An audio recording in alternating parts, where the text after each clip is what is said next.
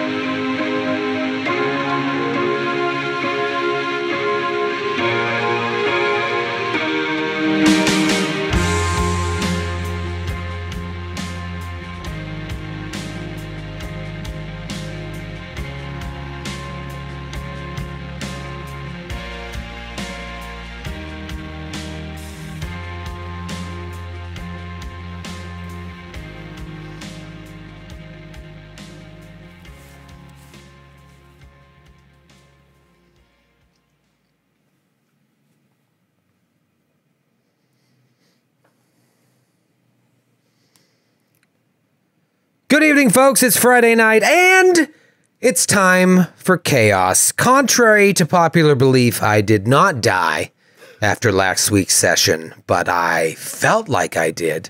And as long as I don't laugh at anything tonight, I won't cough. But I do find that if I laugh, I still cough. So please, don't be humorous tonight, my friends.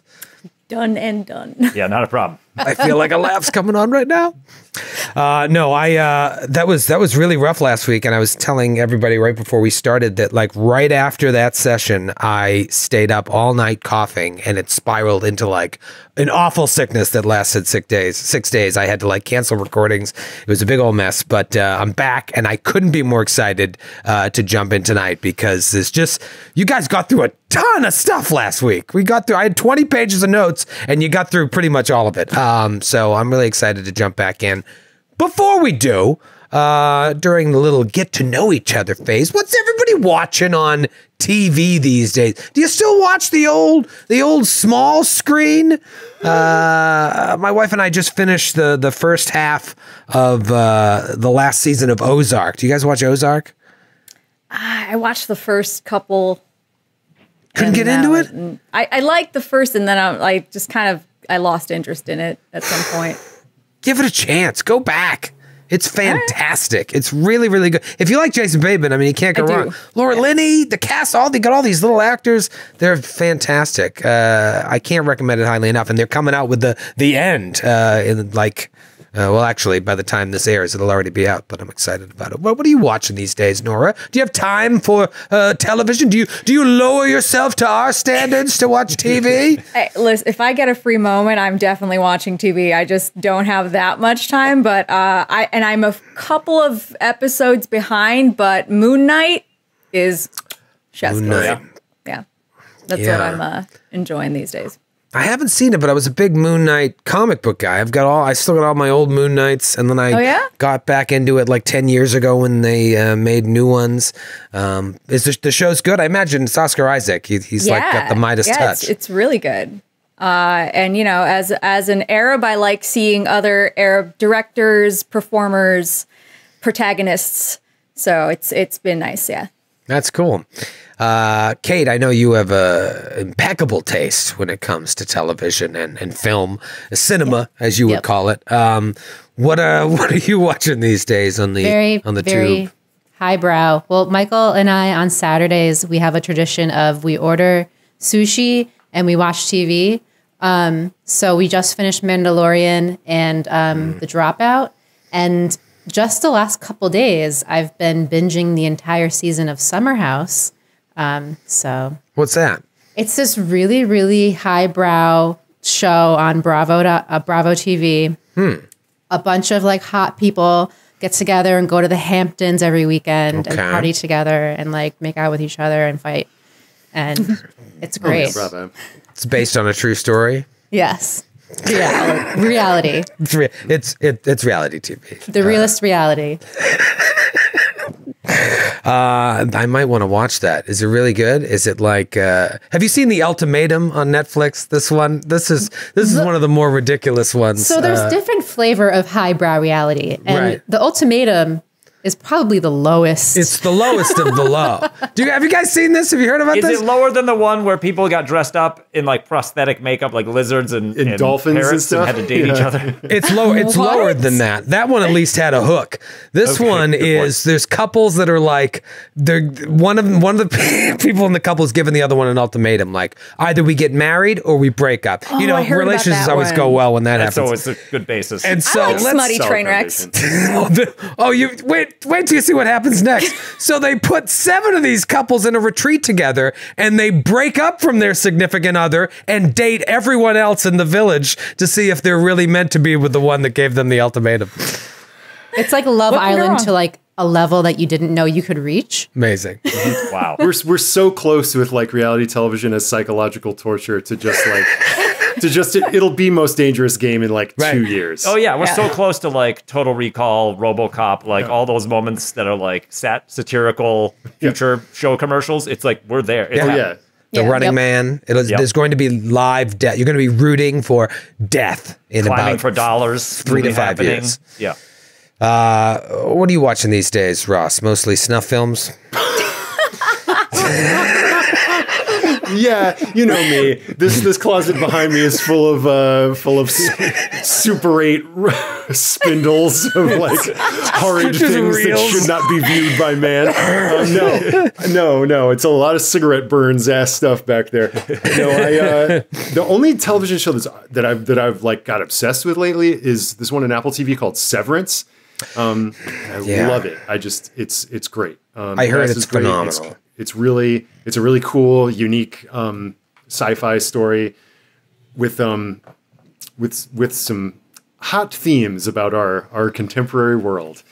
And that is the one that I'm watching deliberately. But like there is a show that I kind of like pops on kind of ambiently that I find myself watching if the television is just kind of on. When the television is tuned to a Korean channel that's on our television, I've more than very often come across a show called My Little Old Boy. It sounds like the proper translation. No, I haven't. I've never seen it subtitled or anything, but I've gleaned that what it is, it's a panel of moms and grandmothers who watch their sons and grandsons go through their daily life and just kind of like observe them and like give commentary. Whoa. Wow. My Little Old Boy. So it's reality television, is what you're saying? Exactly, it's precisely that. Yeah. Wow. And wait, now how do you just have your cable package just comes with the Korean channel? It just comes with it's one of many channels. That's phenomenal. My Little Old Boy. It sounds like an anime. Yes, I just love that name. What about you, Rob? What are you watching these days? You a big TV guy?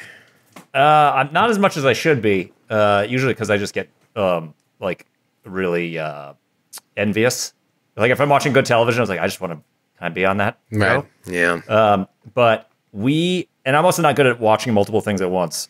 So we either drill down on one or we're not watching anything. But we started watching, there's an American version of it now called Ghosts, but there's a BBC version called Ghosts. So we started watching that because it wouldn't be me unless I could say, well, the British one is better.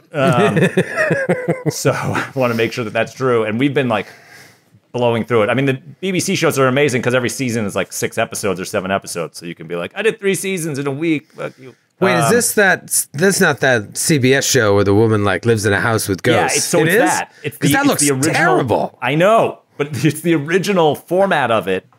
And the pilot is a pilot, so you kind of get through it. Mm-hmm. But then it takes off. It's amazing. Like Really? they're juggling. I mean, honestly, for us as role players or whatever we're doing, like ensemble work, right? It is an amazing ensemble comedy. Like the way that the writers especially have managed to juggle. I mean, there's, I think, 6 ghosts and then the couple that lives there. It's essentially like a multicam sitcom. It's just one location. But every character in every episode has their own mini arc. Like they're able to somehow juggle every single person having, like, it's not just A story, B story, C story. It goes up it's to like, F story and G story. D, E, F, G. Like they hit on everybody throughout every episode. It's awesome. Wow. See, now, if you had never told me that, it's marketed so poorly because they make it look like this Wednesday. Yeah. And a guy comes in with like the Steve Martin arrow on his head that he got killed by an arrow. And I'm like, what is this nonsense? Yeah. Okay. Well, maybe I got to check that out. So there's a couple good actors on there. The I'm CBS one might be awesome too. But the BBC one, it's been really wonderful. And if you watch the credits, it says created by like 6 people, and I think they're all the ghosts. Like I don't know if they were a comedy group. Get out of here! Oh, that's cool. I recognize one of the guys, Simon Farnaby, has done a lot of like British alt comedy and stuff. But it's really fun. Well, there you have it. Your TV recommendations. If those of you are just tuning in to get your TV recs, you can take off. We're going to play some Call of Cthulhu now for the real fans. I think we lost a lot to Summer House, though. They've all run to tune into that. I don't want to do a long recap of last week, but we got through a lot, and I'm sure you guys took copious notes. But there was just a lot of things that went on, so I'm just going to kind of briefly touch base on what happened, and then pick up at this climax that we ended on. So you've all come to Peru, Lima, specifically Peru, to meet up with a gentleman named Augustus Larkin.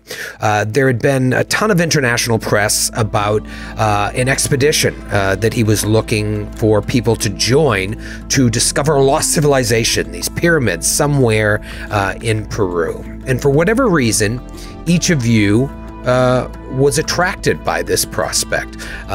We mentioned last week that some of you, your reasons may be more overt, more obvious, more you wear it on your sleeve, or at least the reasons that you want everyone to know. But probably all of you have secret reasons as well, be it for wealth, for moving forward in your academic field, or something maybe darker. But you've all traveled out here to Lima, Peru, and you meet at the Bar Cordano. It's March, it's summer in Peru, it's hot.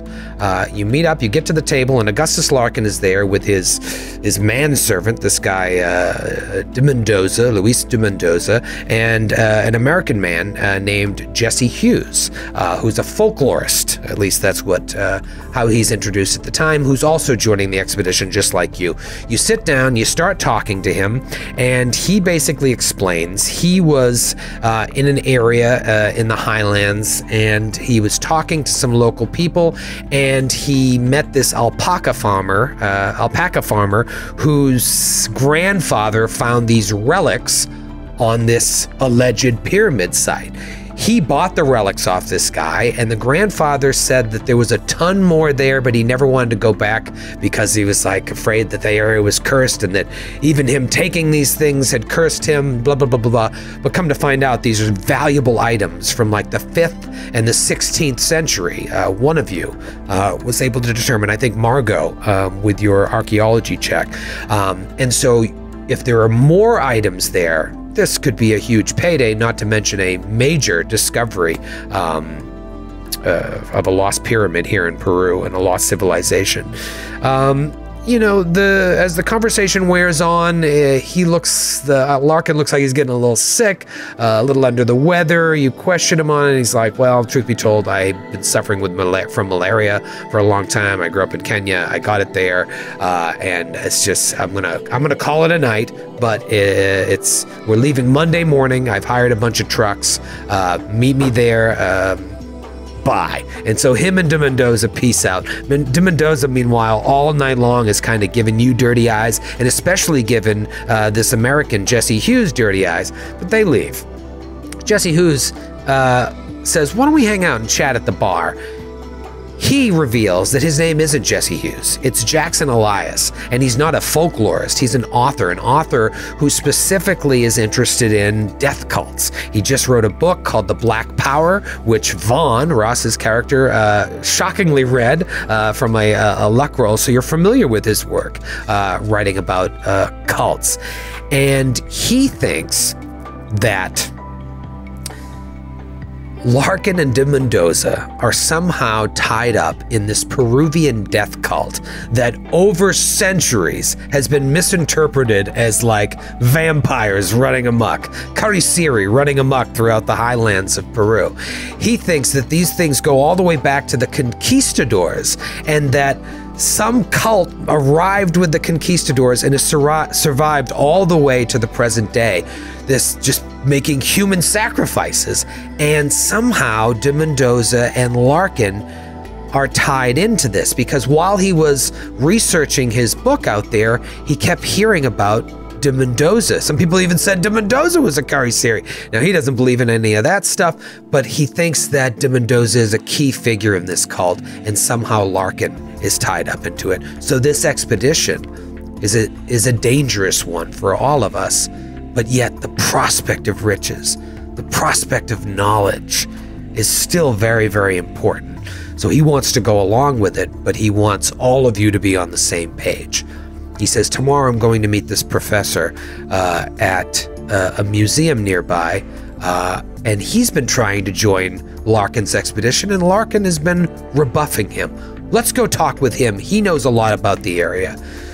So you go to the museum the next day. Feiruz, Noura's character, shows up early and is looking at the gallery and is approached by a graduate student there, a woman named Trinidad Rizzo, I believe. And she's so excited. You can tell she loves what she does. And as a fellow student, I'm sure you can appreciate her enthusiasm for this work. And she's like, I'm so sorry, I must go. My teacher is waiting for something. And so she takes off. You guys meet with Professor Sanchez, and Sanchez tells you what Jackson Elias tells you, that basically he heard about this expedition. He wanted to be involved because this is his jam, like lost civilizations in Peru. He's heard about this pyramid. In fact, they even found a document dating back to the conquistadors that somehow is going to offer information that would be invaluable to this expedition, and he and his graduate assistant, Trinidad Rizzo, are just about finished translating it. She just went down to the storeroom to get one more thing. Where is old Trinidad, he says. So you guys offer to go introduce yourselves to her and just tell her that you're there and you want to check this out. You go down into this dark storeroom. You notice that the door is open. Vaughn and Feiruz walk all the way down to the end of the first aisle. You see boxes of artifacts have been overturned, and lying in a pile underneath these boxes is the body of Trinidad Rizzo, who looks completely emaciated, almost mummified, completely desiccated and dry, with a huge circular disc hole ripped off her chest. A little bit of business here. Start of a new session. Let's do a luck roll to see if anyone recovers luck. And what we at least determined before this session, whether you used luck or not, you still got a chance to recover luck. So, use that luck economy. So a way a luck roll works is you roll, and if you roll higher than your luck score, you recover 1d10 points. If you roll at or below your luck score, you don't recover luck this session. And we're rolling this regardless of whether or not we spent luck in the last episode? This is what we've determined. That could be wrong, but for this session, we'll go with it. Because ultimately, you're going to need this luck. And so even if you're up to 99, there might be sessions you're like, I'll spend 60 luck, because you have to make that roll. So okay. And it's a D10, you said? A D10 if you roll over your luck. Yeah. Did anybody make it? Did everybody make it? Yes. Mm-hmm. Hell yeah. I gained 6 luck points. Okay, Ross, you, Vaughn's not feeling lucky. No. But Kate and Rob, you both made it as well. What did you guys recover for Margot and Carter? I got 10. You got 10? Yeah. I got 7. You got 7. And Kate, you spent, I think, 12 last week. And so, nice. You got most of it back. See? Pays to spend. All right, so we got the luck back. I think I did this after the session. I've put some pictures in the sidebar here. I've revealed to you what Augustus Larkin looks like, what Luis de Mendoza and Jesse Hughes, who's now, Jackson Elias, Professor Nemesio Sanchez, Trinidad Rizzo before the desiccation and hole in her chest, and as well as some other things there. So, feel free to make notes there if you're like, oh, you know what? I want to just keep this in mind. I want to really use Roll20's functionality as much as possible. Anyways, so the way we kind of figured it out is that Vaughn and Feyruz were the ones that got there first. This state that you see her in is going to provoke a sanity roll. And what I've decided is, if both of you fail that sanity roll, then Carter and Margot will roll it as well. But if at least one of you passes, you have the choice to be like, stay back, don't look at this thing. But if both of you fail, I'm going to say you don't have the ability to warn them. So right now, just Vaughn and Feyruz, roll a sanity check. And you want to get at or under your sanity. And if you don't, well, then a couple things are going to happen. Oh boy. I rolled a 56 under 60. Just made it. Oh, Huge. I rolled a 54 over 35. Oh, 54 over 35. All right, it's early in the night. That would be a lot of luck to try and take. You want to just not worry about it? Let's take it. Just take it. Okay, so here is what is going to happen. You, sometimes, even if you succeed on a sanity roll, you take sanity loss. In this case, you don't. So Feyruz, you're okay. Over Ross, you take 1d6 sanity. I'm going to have you roll it. If you roll a 5 or higher, we have to talk, young man. Uh-oh. All right. Let's see. I rolled a 4. Okay, you're fine. You are fine. So, you take 4 points of sanity loss, though. Obviously not fine. Had you taken 5 or more, if you take 5 or more in one hit, you then have to roll an intelligence check to see if you understand the full brunt of what you're seeing. Yes. And if you failed, or actually, if you fail that check, you're fine. You don't understand it. If you succeed on that check, you understand the full brunt of this horror, and you have a bout of madness.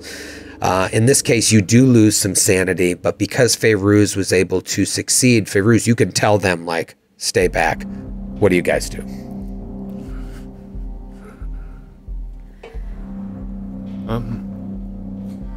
What? Margot starts walking up, I guess. Yeah, everything all right in there, guys? And I think... Do you need any help?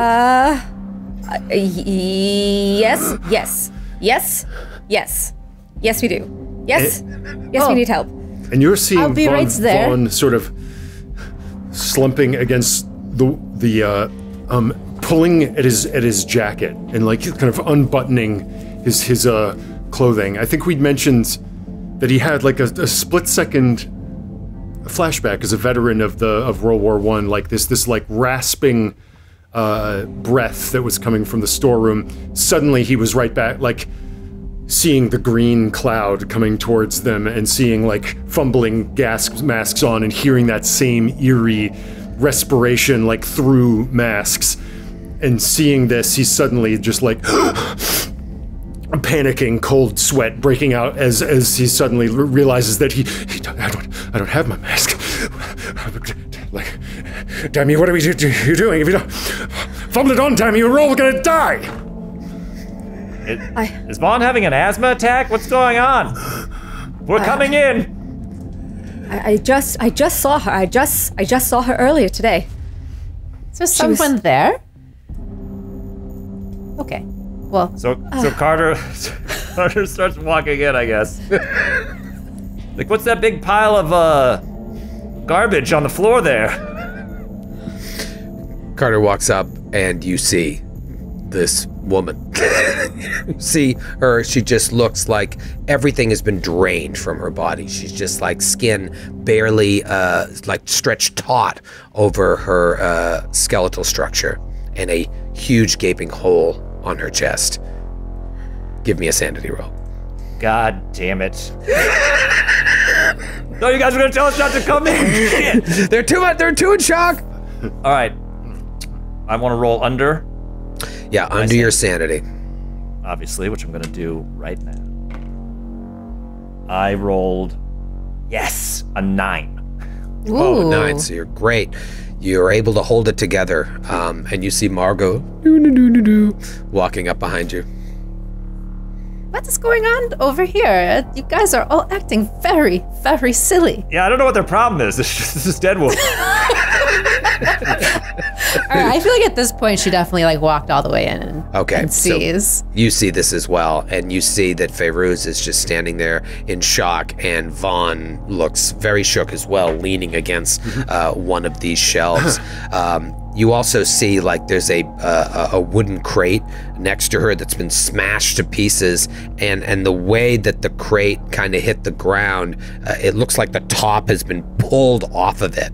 Like the damage from the crate wasn't entirely due to the fall, like someone maybe forced it open. There's straw sticking out of it, and poking out from the straw is like a large piece of worked gold. But then you look down at the body, and that provokes a sanity roll. Here we go.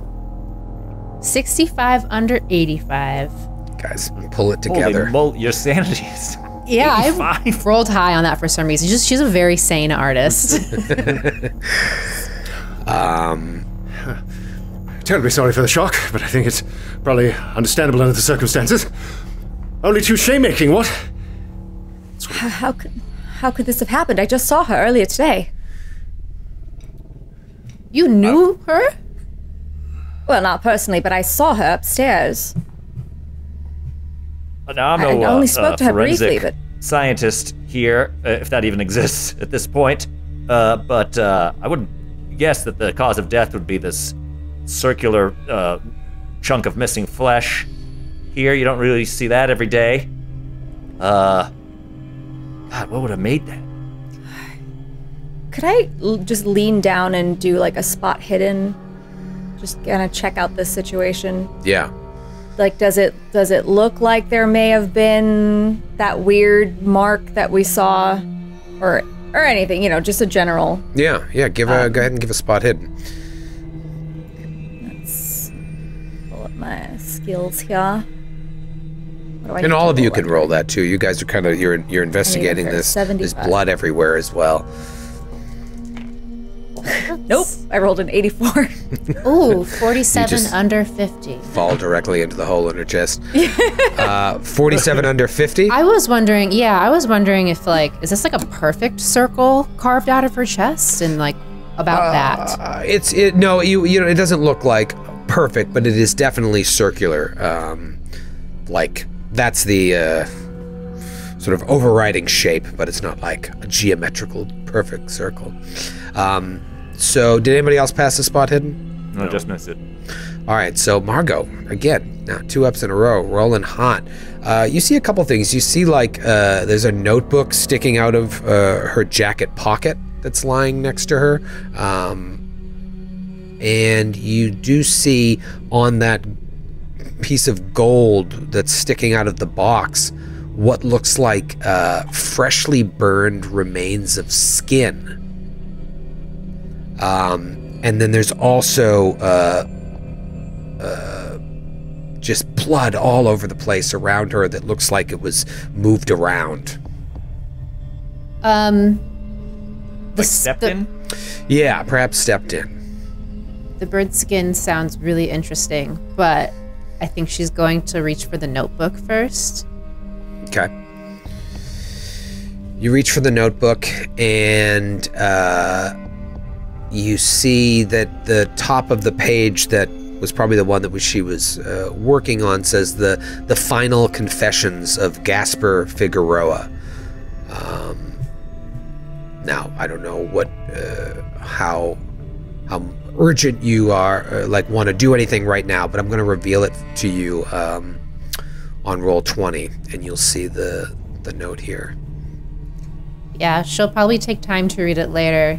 Even though I passed my sanity, I feel like this is a lot and shaken. So she says, I guess this notebook here might be useful, but look, there's blood all over the ground. at all directions, and in this crate, what is this? It smells like burnt skin. We should have a look around.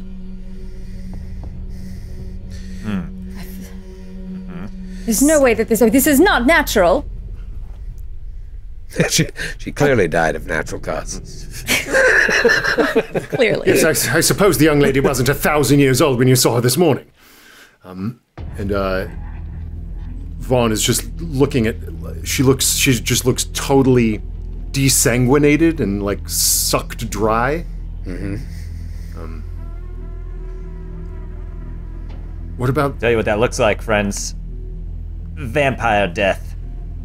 That guy was talking about vampires. I mean, what are we looking at here? There's no blood, apart from the copious amount we're stepping in currently. Yeah, I mean, it does sound similar to what you heard. However, this disc missing from her chest doesn't seem to match up with any vampire tales you know of. You know, maybe vampires down here, they go straight for the sternum. Could be that variety. And perhaps instead of two slender canines, we're working with one giant tusk. Yeah. Or like, maybe, you know what would be cool is if decades from now there's a movie where vampires have open up like this and latch on, and it could be called Blade 2. I'm just riffing. Just a Venus flytrap mouth. Fun times. Okay. Sometimes I just have thoughts like that, guys. Sorry. I'll write it down in my little journal.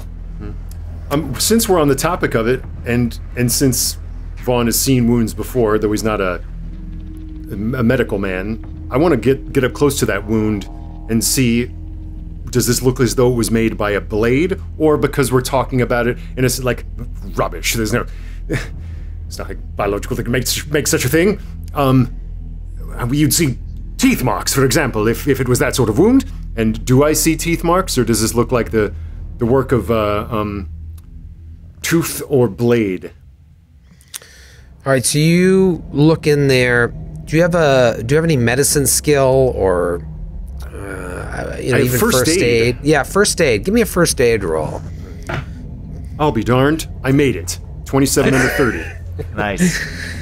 Yeah, so you look into this circle. I mean, it's really horrifying, and so you're kind of steeling yourself against this since you were already shook from the loss of sanity. And you do notice that around the circumference of the circle, jagged marks that look like something kind of latched on to tear this circle out, and they go all the way around. Well, if this was a blade, it's of no origin that I'm aware of. Huh. Why would anybody want to do this? This you- seems to be the work of nothing so much as some sort of eel. Taking a look around, could I, and having heard mention of the gold items, can I take a closer look at that? Yeah, so Margot tells you there's traces of what looks like burnt skin on this thing that's sticking out of the box that appears to have been pried open. If you reach down, do you pull it out to examine it? Okay.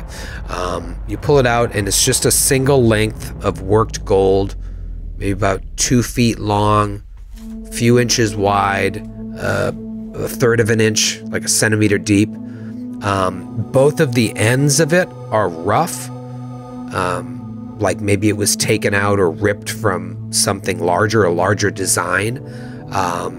It's hefty, weighs like maybe a little over 20 pounds. So it's not like a weapon.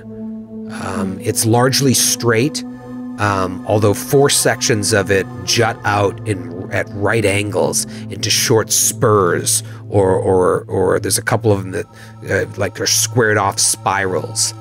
And also the surface is imprinted with a series of non-repeating geometric shapes, mostly squares and rectangles. you're a student of cryptology, this doesn't jump out to you as anything you've seen without even rolling a check. None of these shapes resemble any form of writing that you've ever read about. What I would like to do, though, is take out from one of my notebooks and a like a piece of charcoal, and just do like a rubbing of the marks on the gold to keep in my notebook. Yeah. So these don't. Does it look at least similar to the ones that we saw in the cup and the? Similar, very similar. Yes. Okay. Yeah. So maybe there is some sort of language there, or symbolic, some symbolism. I don't know, but it's nothing you recognize. And I mean, there's no better person to be examining this than you. So what do you suppose? Seems to me if this was some sort of robber, that they probably would have taken the most valuable thing about. This gold seems relatively untouched, apart from the little scraps of charred flesh that our Bosch companion here was so keen to look at. What about the codex of this Gaspar Figueroa character? Could it be that this whoever this was after the same thing that we were? We should probably let's read that thing. Yeah. All right. Who would like to give it a read here? This journal. Final Confessions of Gaspar Figueroa. Kate, do you wanna read it? Sure. I'm not going to read it in a German accent. I know everyone wants that. Hell? It'll take forever. So Spanish. It's written by Gaspar Figueroa in 1543 on vellum. And he's a Spaniard who traveled to Peru with Francisco Pizarro. Maybe you've heard of him. Not I.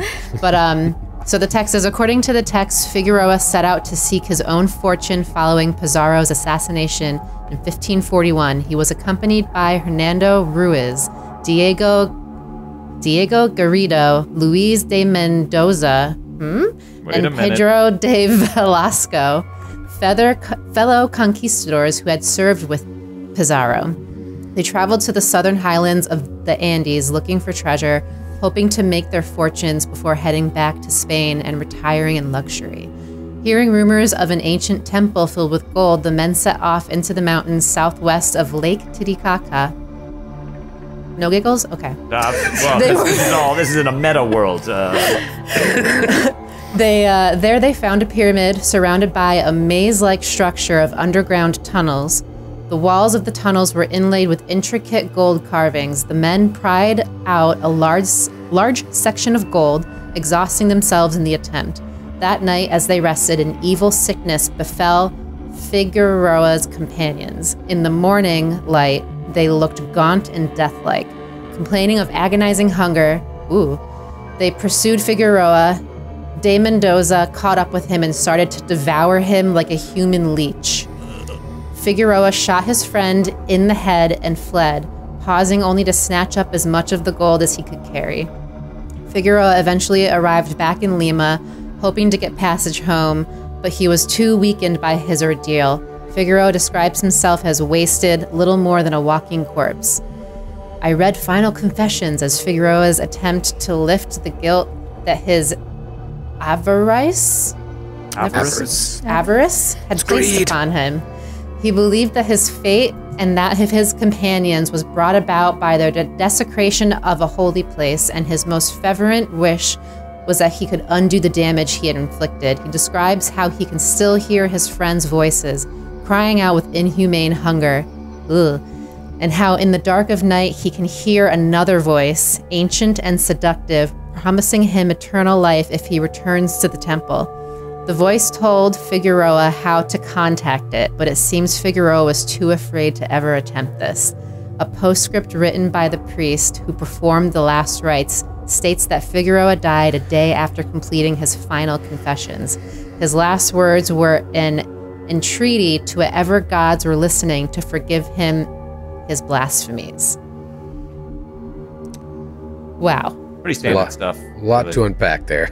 That's a lot of information. So A, De Mendoza, people were worried that guy was some kind of a creature, some sort of a bloodsucker. I mean, this was leech. 1543. dude looks And pretty it's good for being 1921. 400 years old. Yeah. I mean, it sounds like a common name. Perhaps it's another Louis de Mendoza. Could be like Smith, but in Spain. Oh, no.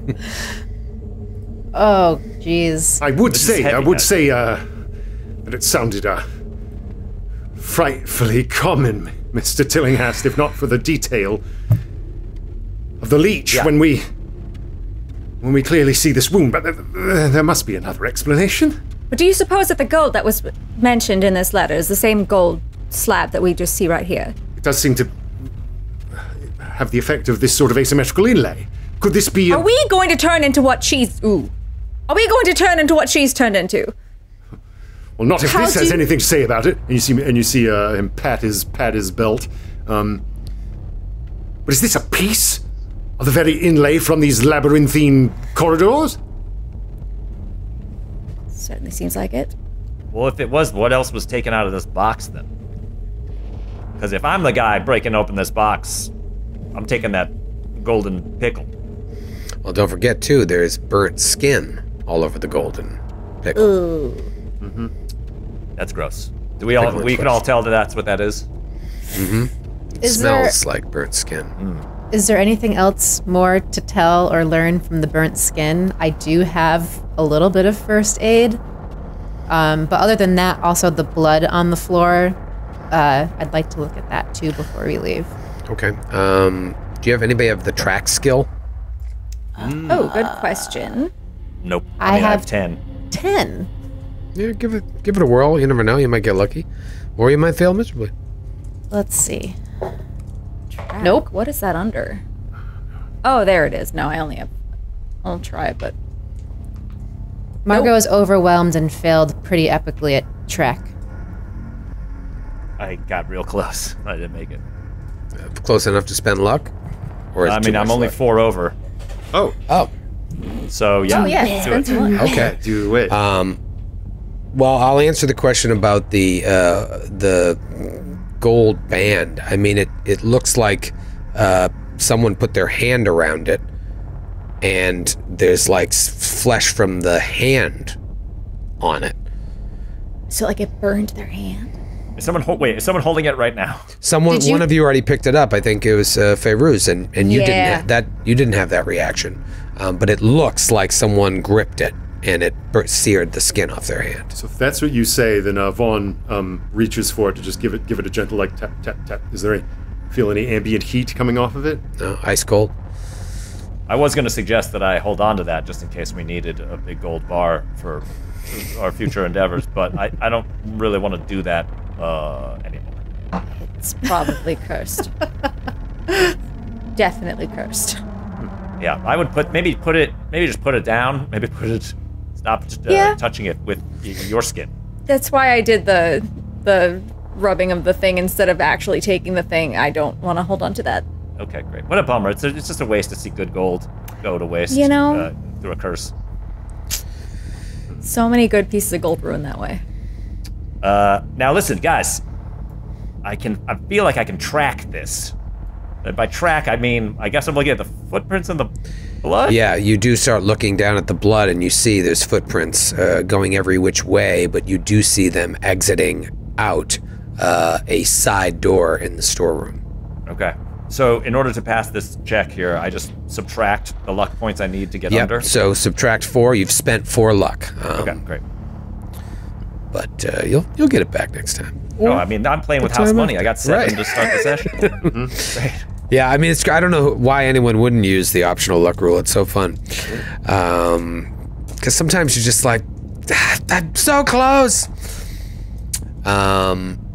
Okay. So yeah, you know, you do see in the note that these guys did take some chunk of gold out, and that's what led to all their troubles. It appears. Is that this chunk of gold? You don't know. But it seems pretty important. I'd love to. I tell you, I'd love to ask Professor Sanchez about it post haste. Oh, we do have to tell him about the girl, though. Yeah, we should probably. I'll break it to him. You guys want me to do it? I think I can do it with I got a kid touch, gentle hands, so to speak. That didn't sound right. You know what I mean. Kid Are your gloves. hands going to be playing a part in this? Yeah, that's the ticket. Yeah, I kid touch gloves. kids. What? I'm great with touching kids. Let's go. Let's go talk to him. But are we going to? Can we still follow the blood trail tracking if we? That's another. Yeah, thing. let's do that first. Dealer's choice. Blood trail or Professor Sanchez? I mean, he might be wondering what's going on. Blood trail, blood trail. Blood trail. I don't know why you guys are chanting. Blood trail, How often do you blood get to trail. chant that? Our eyes roll back. We Carter's begin to looking cry around. tears of blood. Get away from the gold! Show me blood trail. All right, ding, so you ding. guys are going to follow the trail of blood. It leads out a side door. What could go wrong? Oh, well, if that's the case, before he left, Margot takes a picture of the girl in the circled chest. She's got a camera, and she Ooh, would like that's to take a useful. picture of that. Oh, nice. really? I'm sitting here Future with a sketchbook. art project. Future art inspiration, and also just like, what the hell? I'm not gonna believe that I remembered this. If you come all the way to Peru and you don't see a dead body, have you really seen Peru? Yep. It's in the brochures. That's true. They're on the cover of all brochures. Visit beautiful It was Peru in the for in-flight gaping magazine. torso wounds. Home of that's their local baseball mascot. Gaping Postcard. torso wounds. Give it up for the Lima torso wounds. They're an expansion. So you guys follow the blood trail instead of going out the way you came, and it's still dark down there. It's very circuitous, but you find yourself eventually at another staircase leading back up to the floor where the professor's office is. Do you continue in that direction? Yes, and I would like to say that Vaughn at this point will pull and ready the 32 caliber pistol that he has in his belt. Oh, well, la-di-da. Carter sees that and then is just like, you go. I think you should go first. The guy who just lost sanity. I will follow suit and also draw my 22. Okay, so Yeah, you get a should then 30. go. You go behind him. Wait, we got a marching order. Just walking around a school with guns. You'd Not that think I- it was 2022. Hey! Not that I believe this Hey. leechman rubbish for a moment, but I mean, whatever made that wound, I'd rather be on the business end of this. But I just want to remind you not to knock the wind out of your sails here, Chief. But I think the journal we read said that De Mendoza was shot in the head by his buddy. And still alive, apparently. Still alive, but go get him. Can you believe Go that, get him, do Ryan. you? Yeah. It at least disarm somebody. I'm just saying, don't be surprised. Don't get your hopes up, I guess, is where I'm going with Yes. it. I'm glad that you Right. have a gun. I'm just saying I'd rather have this than whatever you're currently armed with. Perfumes and colognes. Yes. Well, you just be sure to hit your eau de rose at him while I give him a taste of the old what for. Oh no, I trust him. So Vaughn and Feyruz pull out their guns while Margot and Carter yet again pull up the rear as you go up the stairs. As you start getting up to the landing leading to the first floor, you all smell smoke. It's a very faint smell, that sulfur smell, but you definitely smell smoke.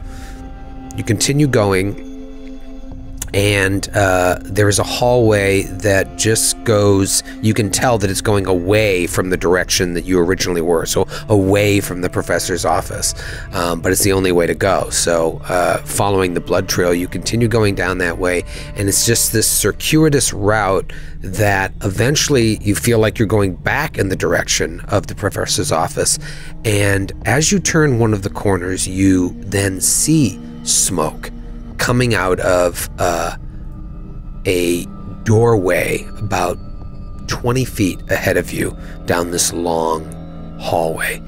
And you see someone like in the doorway, you get like a sliver of their body, and there's like this weird movement, like a flapping. What do you do? Is the Vaughn, hallway you should go check that out. Yeah. Is the hallway we're looking down the one in which Sanchez's office is? You're all turned around. You feel like this is going to eventually lead you back in that direction, but you have not been down this hallway yet. Okay. So there's this strange movement in the doorway of this room where the smoke is coming from? Yeah, you just see a sliver into the doorway from the angle where you're standing, where it's just this like weird flapping movement from what looks like a person. I turn towards Vaughn, and I just do the signal, and I would like to stealth forward. Okay. Give Give me the old stealth roll. Yeah. Fairuz, you ninja. All right. Oh, did we ever do if that was something I'd succeeded on in the last game? Isn't there a roll that we're supposed to, that it increases? Oh yeah, we're supposed to mark when we do No, successful. so your skills go up. Any successes, make sure you mark them if you had any yet tonight. But at the end of like a long series of things, then there's an advancement phase. Gotcha. Not development phase. not at the end of it. Okay, cool. Yeah. Cool. Here we go. And I got a 35 under 40. Okay. So, Fairuz, you feel like you can be furtive enough to sneak up to that door jamb and see, but you hope that they don't hear you. Okay. Those flapping could be just large ears. So You walk up. I do. Yeah. Until I'm able to kind of see better what this thing is. You walk up slowly, alone, with your 22. And every step you get closer to this open doorway, you see more and more of this spastic movement and smoke billowing out of the room. That stench of smoke in the air starting to fill your lungs, and also making it a little hard to see into the room the closer that you get. But you get up there, and as you turn the corner, you see Jackson Elias, and he's like trying to fan out a fire in a waste paper basket. He's just like, he's shaking and like grabbing stuff to try and put on it, but it's just making it worse.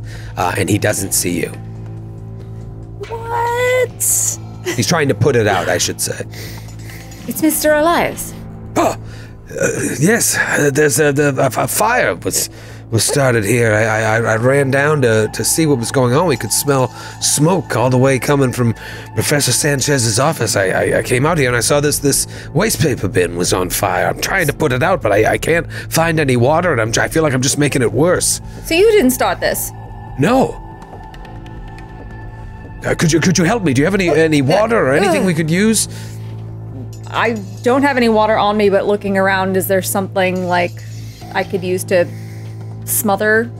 Yeah, this absolutely. thing? You were able to help him, and within a minute or two, subdue it.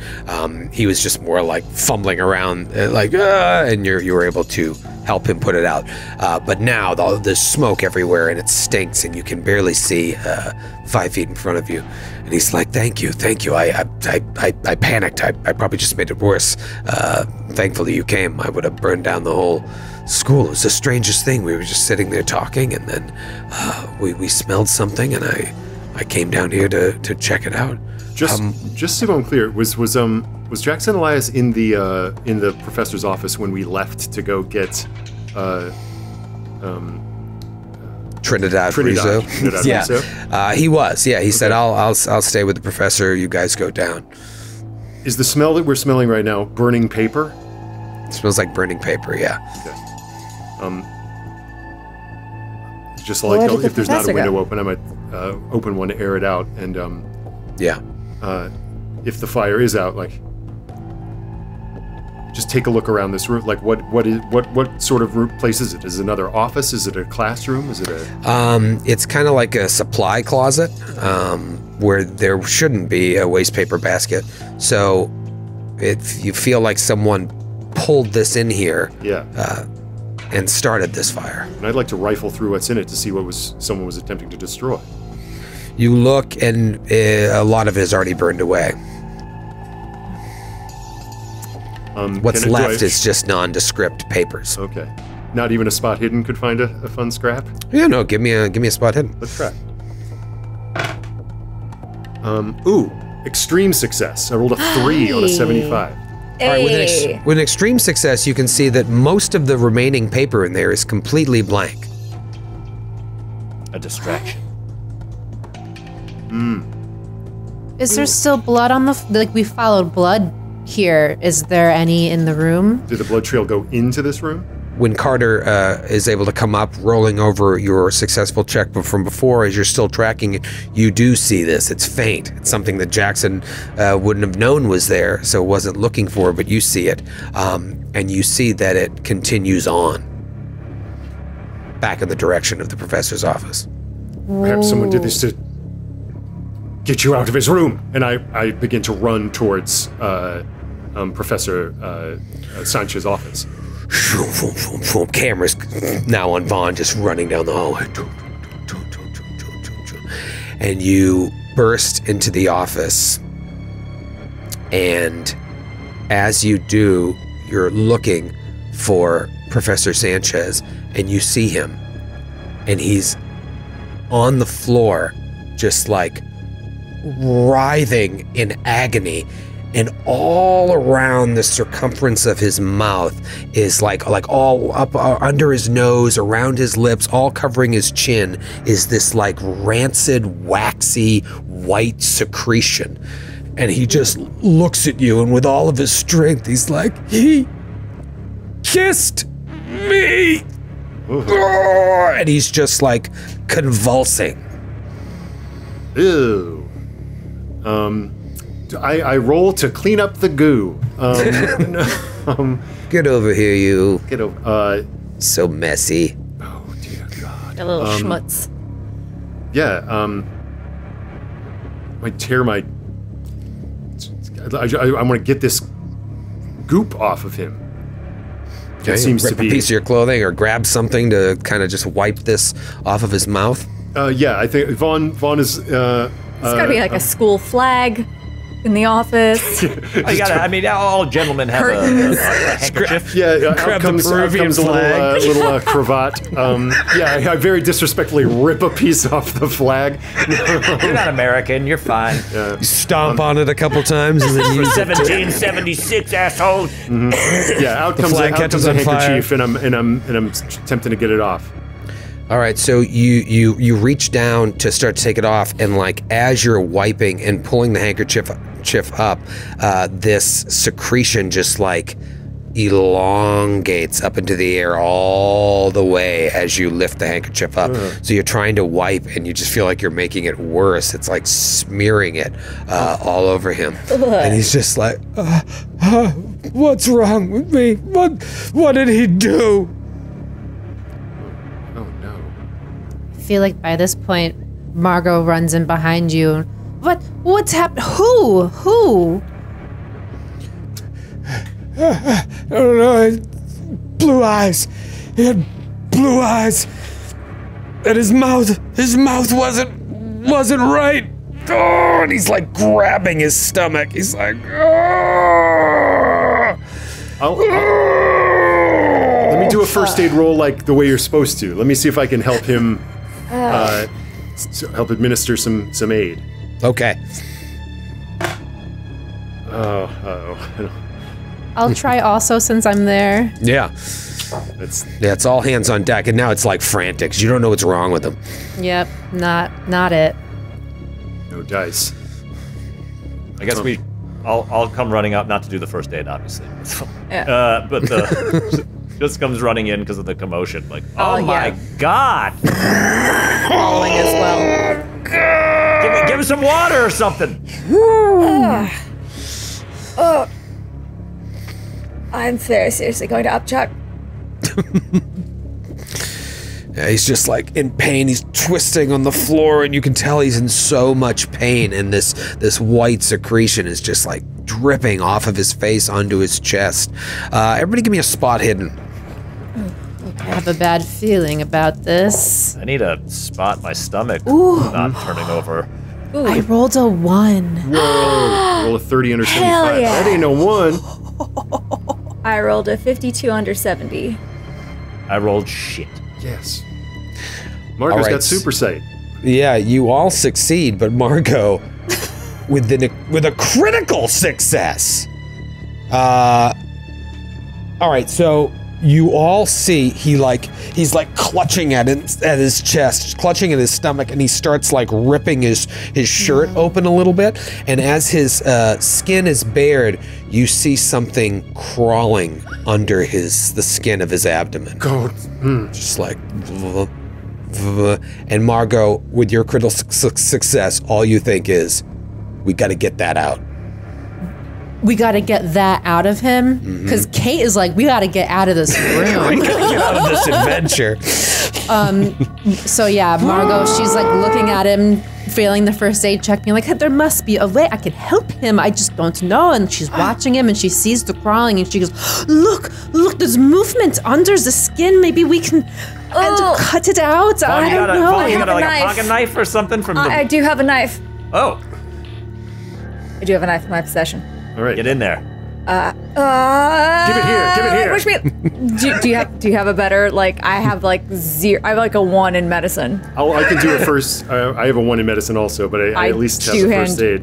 Cool. I do hand you the knife because I think that's a very low stat for me. And no one else has medicine or first aid. I right? also have 30 in first aid. Okay, yeah, 1 in medicine. Only Kate can hit. I don't know.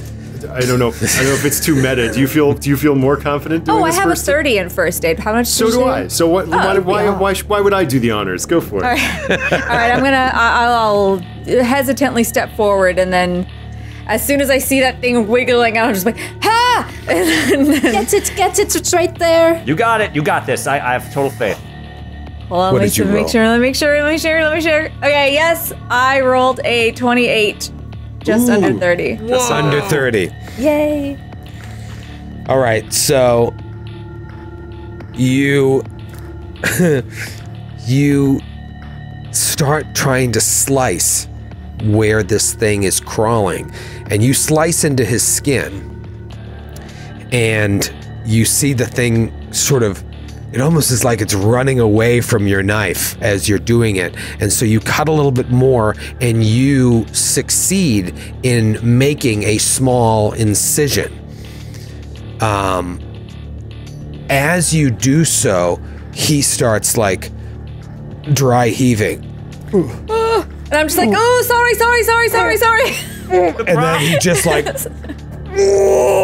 and this like size I of will a fist, like dodge white the hell out of that. larva just comes out of his mouth like, oh, and it flaps onto his chest, and it's just this like shapeless mass of white protoplasm. It kind of looks like congealed fat, about the size of a fist, and it's just flipping around, and it rushes to you. I'm stabbing at it. And we'll see you right after this word from our sponsor.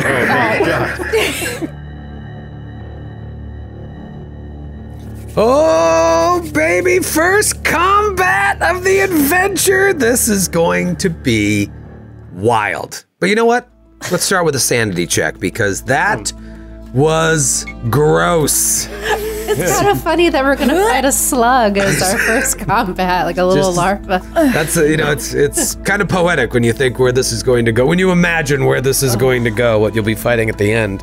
It just starts now with a simple slug. So sanity check. Let me know if you let me know if you pass or fail. Pass, baby. Pass, baby. Actually, I think that was that's at the half. Yeah, that is a extreme success. Oh, did I pass? Yes. Oh, all right. 2 passes. Any fails? Nope. Carter.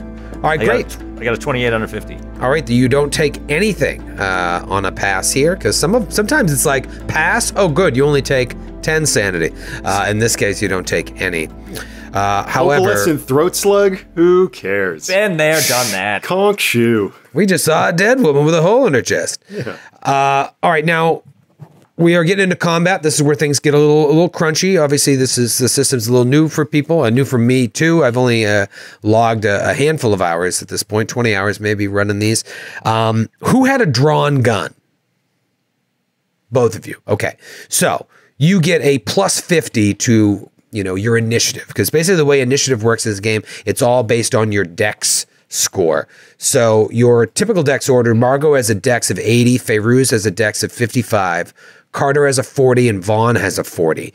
But Vaughn, you'll be bumped up to a 90 for this, and Feyruz, you'll be bumped up to a 105. Because if you have a drawn gun, you get to act quicker. So because of that, Feyruz, you can act first. And just because you drew the gun doesn't mean you have to use it. Your options are, you could shoot the gun, but this thing is crawling on this guy's chest. You could try and stab it because you have established that you have a knife. You can try to do other things, or you can just flee. You tell me what you want to do, and then we'll work out how it works. I think what I want to do, because I have both weapons drawn, I don't have the stat for the dagger on hand, but I would, because I don't want to shoot the guy by accident. Right. I want to try to stab at this thing. Okay, and another thing is where this thing is so small, it has a build of, I can tell you right now, of -2, whereas you have a build of 1. I think Kate is the only one that has a build of 0. Where it has a build of -2, if you were to shoot, you actually take a penalty die because it's so small. So with the penalty die, you roll 2 10s and take the worst number on a D100 roll. So yeah, maybe a stab is better. Definitely want to stab. I'm trying to see if I could find the stats for the knife. I don't have that on hand, but should I just roll for it first? Yeah, you're just looking for what the damage of the knife would be. It's probably 1d3, but we'll figure it out in the event that you hit. Now, I got to decide what I want to do. So the way combat works is like if someone's attacking you in melee, so not with a firearm, you can either dodge or fight back, or do nothing. And if you dodge, tie goes, and you tie, basically, you don't take damage. So dodge is kind of the safe way to go. If you try to fight back and you tie, the aggressor scores. Otherwise, you have to have a higher success than the person that attacked. I could have explained that better, but now I'm the defender, so I have to decide what I want to do. Normally, monsters fight back. In this case, this wiggly little thing is going to try and dodge out of the way. So I'll be rolling a dodge against your fighting melee or fighting brawl? knife, whatever you have. Would I use brawl for that? You would. Okay. Let me get my dodge John up. All right, and whoever has the higher success wins. On a tie, I actually avoid. If we both roll the same success, I avoid your dagger. Ooh, I rolled a 12 under 25. A 12 under 25, so you rolled a hard success, and I rolled a hard success as well. I was trying to see if I rolled an extreme, but I rolled a, let me just make sure, yeah, a hard. So it moves out of the way of your knife, and you stab right on the ground next to the professor. If you had fumbled, I would have had you stab right through him. Right where he's gone through a lot already. I don't know if he'd really. He's at Right in the femoral artery. Why are you stabbing me? First you cut me, then you. All right, so now it moves to Vaughn, because Vaughn, you have a gun drawn, so you are able to act quickly. Okay, so its dodge took it off of the body of our poor unfortunate friend Sanchez. It's more of like a Bugs Bunny cartoon, like it just like reshaped around the blade, you know what I mean? So it's still in the same spot, but it just like whoop, moved out of the way. It's just this gross little thing that's moving very, very quickly, and so it gets out of the way as this is all happening in real time. Feyruz goes to stab down, and it wriggles out of the way, and it's making its way towards Feyruz. Just want to confirm that it's off of the body and on the floor now. No, it's like down now near his leg. Okay. So yeah. I will not shoot it. It's only his leg. Take it. It's true. off his leg. What the hell? So instead, I think I'll try to just like whip the pistol around and whack it off of him. Okay. Pistol whip it away. All right, great. So what's your goal here? This sounds to me like a maneuver. Yeah.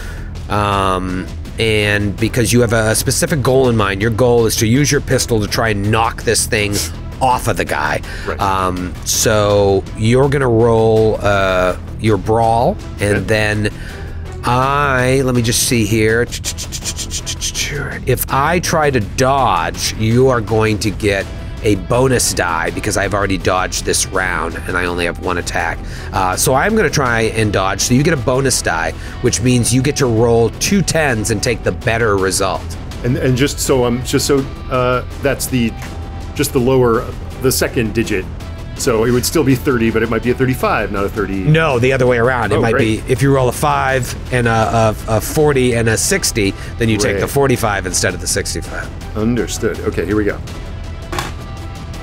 All right. We're going to go with a 37, which is under my brawl skill of 45. Okay, just checking my situation here, and I rolled. What did you roll? Sorry? I rolled a regular success. Regular success, and I rolled a hard success. So this thing is just really, really tricky the way it's wriggling around. And now it's its turn. And so on its turn, it spends its whole round. I mean, this is so gross. I'm sorry to do this to you, Noura. It, like, in an instant, leaps off of this guy's body and starts crawling its way up towards Fairuz's mouth. And so it's sitting like right on your neck, trying to make its way into your mouth. No, I don't like it. I don't like it. Stop it. It's so like acidic, it actually is starting to burn your skin, and you take 1 hit point of damage from it just sitting on your skin, and you can tell that it's trying to crawl inside of you. I am not. Can I just try to take that knife and just pry it away from my mouth? In 3 short shish turns, you kebab can. it off of me. Just one of these. Boop. I think we have some artwork from the book of what it looks like when this thing crawls onto your face, and it's pretty gross. I'll see if I can throw it up on Roll20, but I know the people at home can see it. Let me do my hit point thing. Oh, here it is. Yeah. Okay. You guys are gonna. Sorry, that's what it looks like.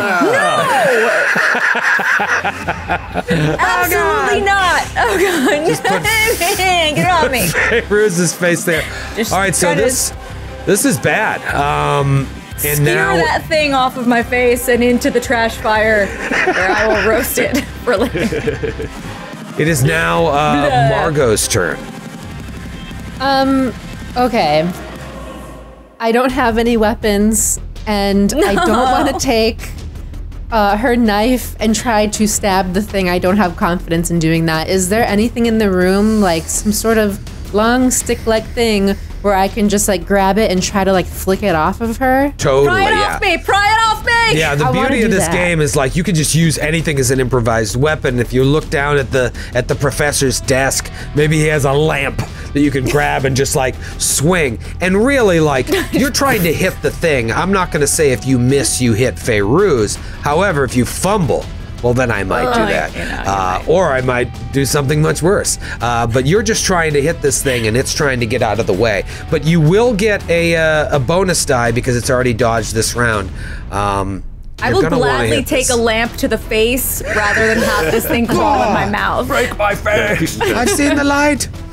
So Margot grabs the most ornate lamp on the desk, and so what am I?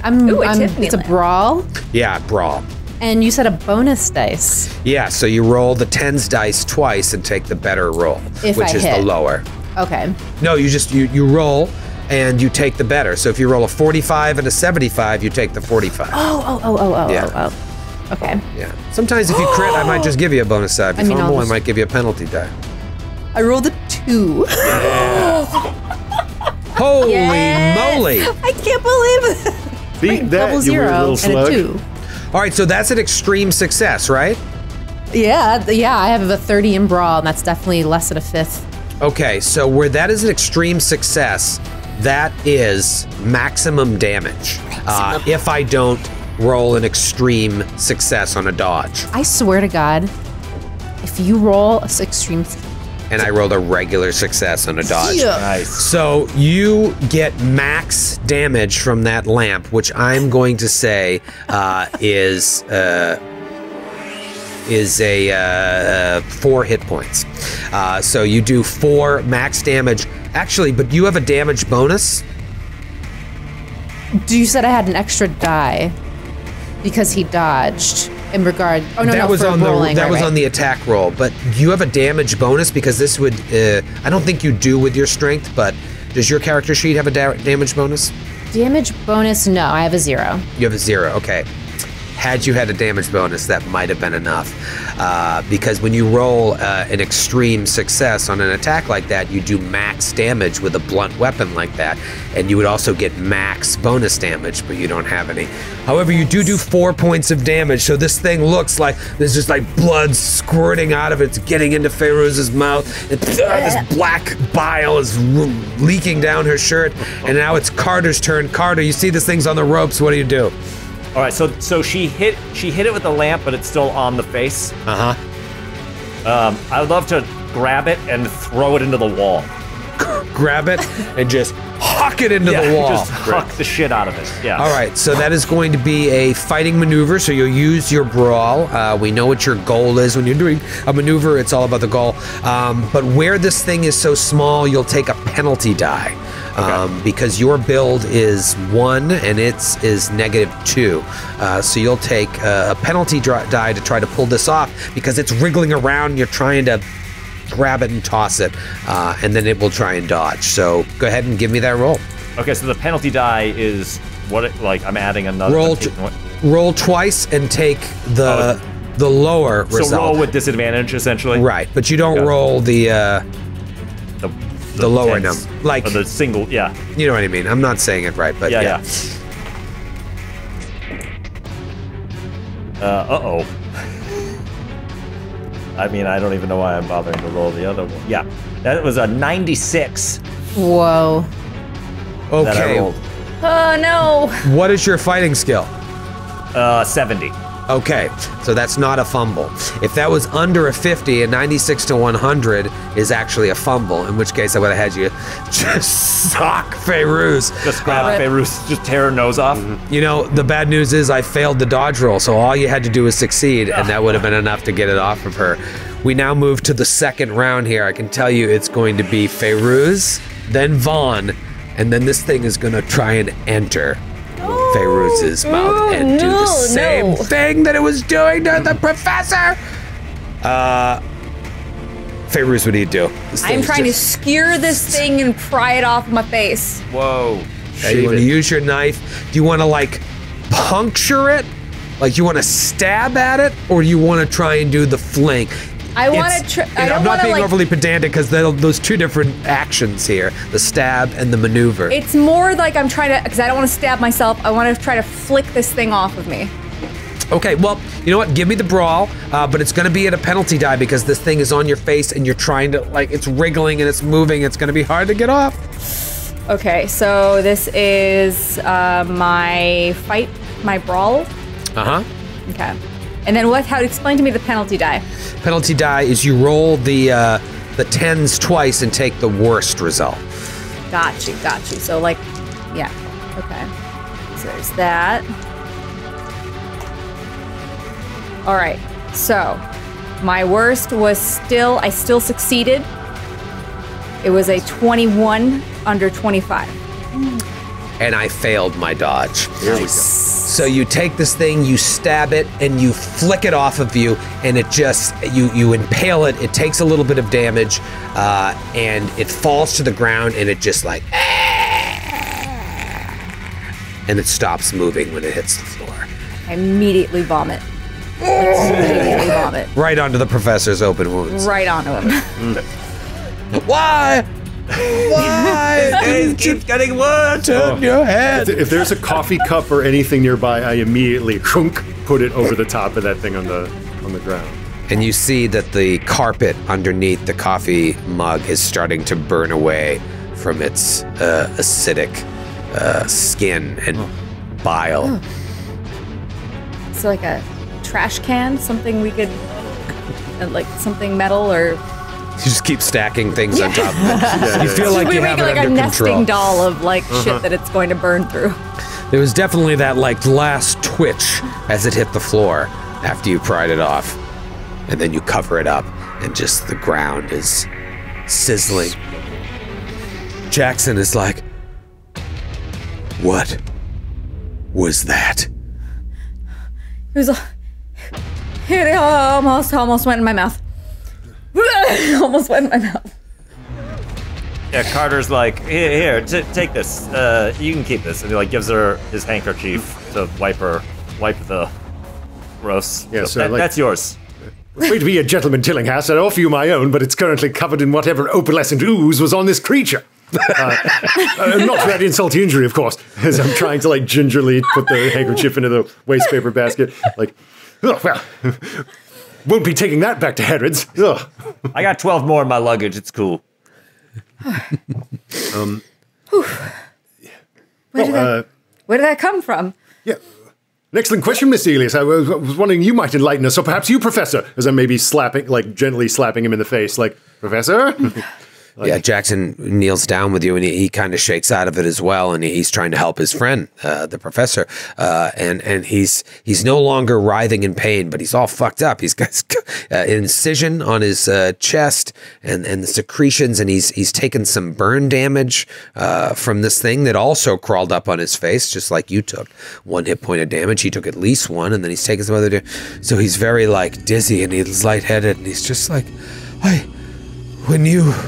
when you ran out to investigate the smoke that we smelled, it wasn't but a moment when this man, I thought it was a man, I thought it was one of you, came in. I thought maybe he had a mustache, piercing blue eyes, just dressed rather shabbily, but he came in and I turned as if to say, oh, okay, can I help you?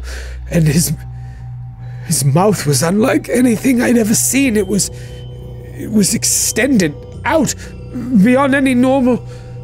Almost like some kind of a fish or something. And he lurched at me, and he put his mouth directly over my face and just held me there. And I could feel teeth all around, just sticking their way in, just holding me in place, and then he must have regurgitated that thing into me, and then he left. I think he went out the window. I don't know. I hit the ground, and immediately I felt this thing inside of me, and you can tell he's on the brink of losing sanity as well.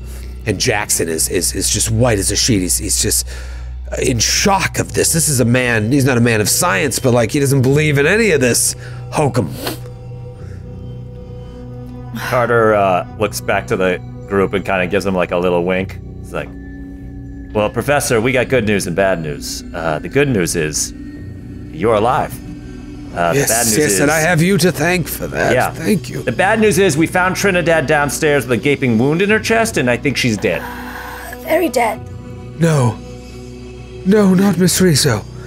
It can't be so. Are you sure? Are you certain it's her? Are you certain she's dead? She was pickled, I think is the best word for it, or it was her. But bright side, she probably died doing what she loves. You know, she was in the archives studying, part of the school, the university. And he just starts weeping. Carter turns to them. He's like, "See, I nailed it. I don't know what." What is happening? What is happening? The tales of the Cardassieri true? And Jackson just like holds him to try and calm him down, and this guy's had a hell of a last hour, and he's inconsolable. Yeah. While you guys were talking, Margot runs over to the window that he said he thought the thing jumped out of, and just like looks out, or looks at the window, looks out it. Yeah, you look, it's one of those like double windows that latches from the inside and opens in towards the room, and you look out and you just see trees and the quad, the area with which you walked in, and it's eerily silent. You don't even see other students running around. Whatever that thing was, it's gone. I'm not gonna lie, guys. This day is not going the way I thought it was going to go when I woke up late in the hotel. It's the worst day ever I've ever had. It makes me almost wonder if I should just give up on this entire adventure. It's pretty intense. But then I think about my home life, and I'm still on board. Oh, where do we start? Well, we have how long until we have to meet the next morning? Tomorrow morning we have to meet at the So hotel it's for the journey? Saturday. You have Monday to meet Larkin. Okay. After seeing this, I'm wondering if there's going to be any of Larkin left. Well, de Mendoza is the one I feel like we should do our best to either avoid or track or find out what he's up to. Though, Avoid and track is two different things. Which one do we do? I'm abjectly terrified of the man at this point. So, Jackson is like, we have to call someone to take him to a hospital, and you can see Jackson is like completely out of sorts. He can't quite piece it together. We need to call an ambulance or some, or he needs to see a doctor. Yes, I suppose the authorities will have to be called, considering there's a corpse in your archive, and this gentleman is bleeding in his office. Yes. Let's try to keep our names out of it, won't you? Yes. No. And he pulls you aside. Can one of you stay with the professor for a moment? I want to find out more about what happened downstairs. I'll chill with him. I'm pretty good, kid gloves and all that. I think I can pretty much walk him through. Actually, you know what, Troy? Can I try where is it? Fast talk, charm. Well, I was gonna charm him. Yeah. Yeah, try and charm him. Charm the professor just to chill him Because he was out. about to look at Margot and be like, "Would you go instead?" Yeah. So see if you can charm him. Then I won't do that. Okay, so I'm trying to charm Jackson. Elias. Okay.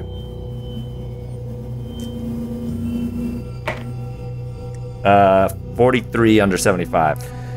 So at first he's like, and then he's like, "Oh, yes, yes. Just keep him safe for a moment. I just want to know what happened down there." He's looking at the other three of you. What you found the Miss Rizzo dead? Was she attacked in the same way? It's possible that that's what happened because there was the gaping hole in her chest. I didn't see any of the slime that you have. As much there, like but- lunacy as it sounds, the wound on Miss Rizzo seems to be at least reminiscent of what the professor here describes. Right.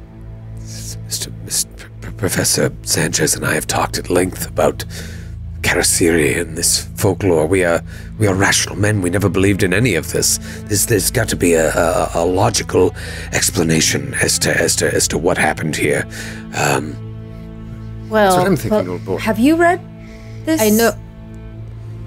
I was going to say, I know we all want a logical explanation, but I found a notebook, and she hands it to him. So he can read it. He reads it and he...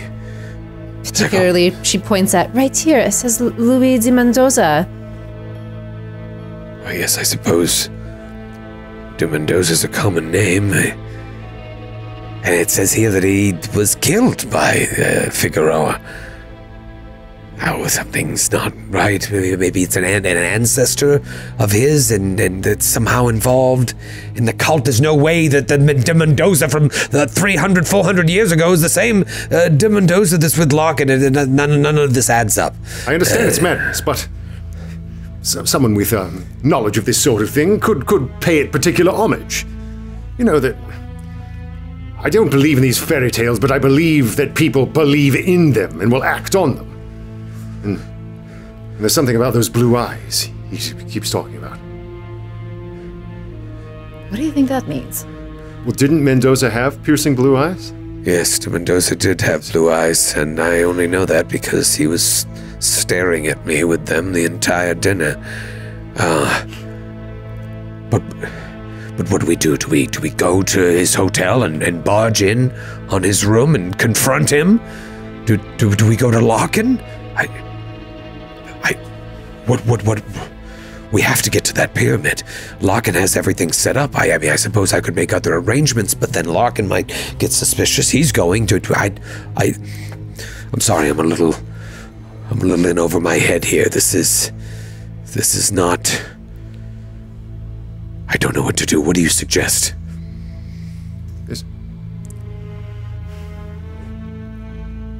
If this Mendoza is the same Mendoza that's in this letter, then we can't just barge in. It's far too dangerous. Yes. I agree. I mean, maybe the five of us could overwhelm them, but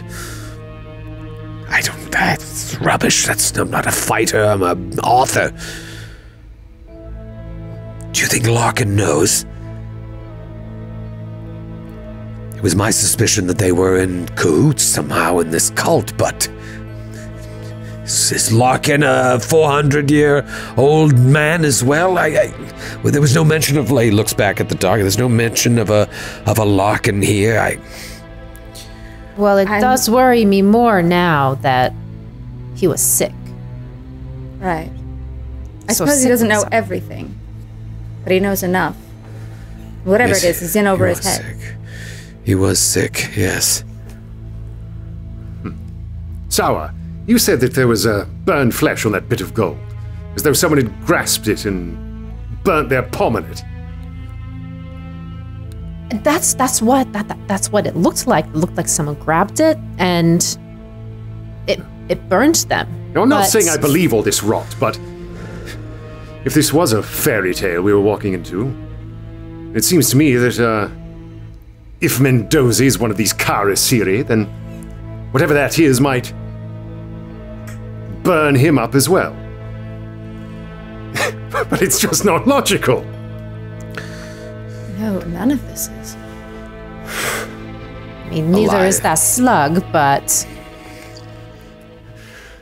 as much as you don't want to confront him, sometimes the direct approach is the best approach. I'd rather have him at knife point than go skulking around where he can slip his mandibles over me and give me the little remora eel kiss. You mean to confront de Mendoza or confront Larkin? Well, if this... I say go for what's most threatening. Well, whatever we do, we have to be careful with how we handle this. My suspicions of Mr. Larkin are just that. They're suspicions. And while I suspected Mr. de Mendoza was involved in this death cult, this new information is far more than I expected. Whatever we do, we have to proceed with caution. I think we should be very wary of how much we let on. Do we go to Larkin and tell him about de Mendoza? Put him on the spot?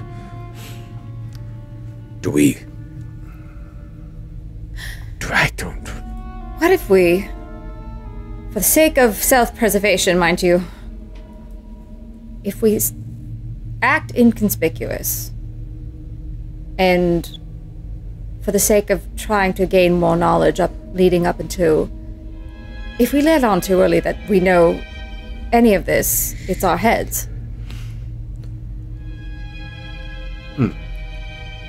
But if we perhaps pretend like we don't know what's going on and try to get whatever information we can in the meantime until we can figure out what the bloody hell to do with this. Play dumb then. Duns the mouse. Right.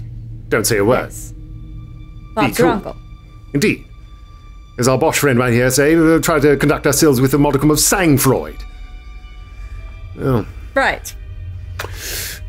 Well. We just bloody well better keep our eyes open. I don't want to wake up with one of those opalescent slugs clogging up my windpipe. It was quite burnt. Oh, should we take you to the doctor as well? No. I would like to avoid that. I don't want to be on record having to do with any of this. Yes, We're we fine. should be careful what we do. Who knows who's in their pockets? Even reporting this, I should be very wary of who I talk to, but we do have a body downstairs and a man in need of medical attention. I've met some people I can trust. I'll call them and give them some money, and that should be able to take care of this.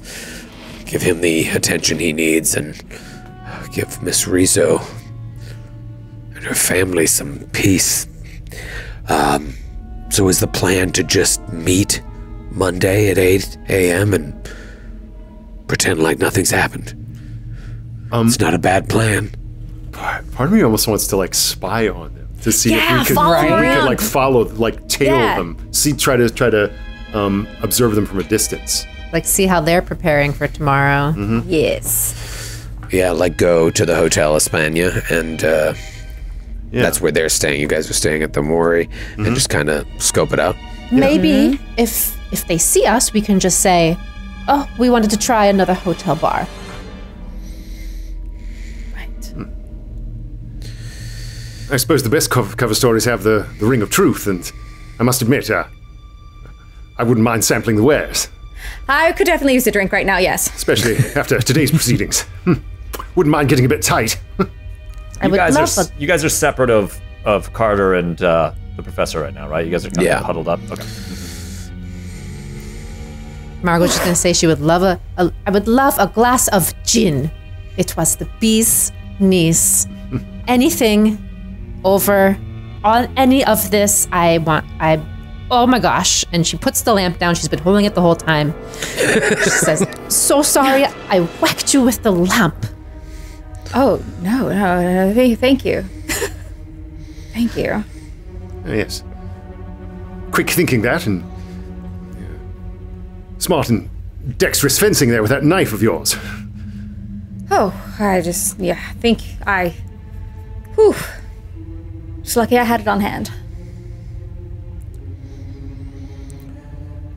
Well, All right. Well, I think we should get going. Is the plan then to start watching them tonight? And how should we do that? If we all show up at the hotel, it's going to be more obvious. What do you suggest? Should I go back to the Mori and take care of this situation here, and we'll reconvene at the hotel bar there later tonight, and some of you head to the España and see if you see anything? What if we try to meet with, or we split up, part of us stays back to try to have a drink with them at the bar, while the rest of us try to go snoop around in their rooms, perhaps. Ah, there we are. Bit of the old distraction. Right. Who saw is that. the best chat? Probably not. You guys talking about chatting over there? Ah, yes. I think our friend Tillinghast has a bit of the silver tongue and the gift of gab. I've been, Hold on 1 second. One second, guys. He turns back to the professor, who he has his head in his lap. He's just been like caressing his hair, and he's like, and that is how in 1918 the Boston Red Sox won the World Series.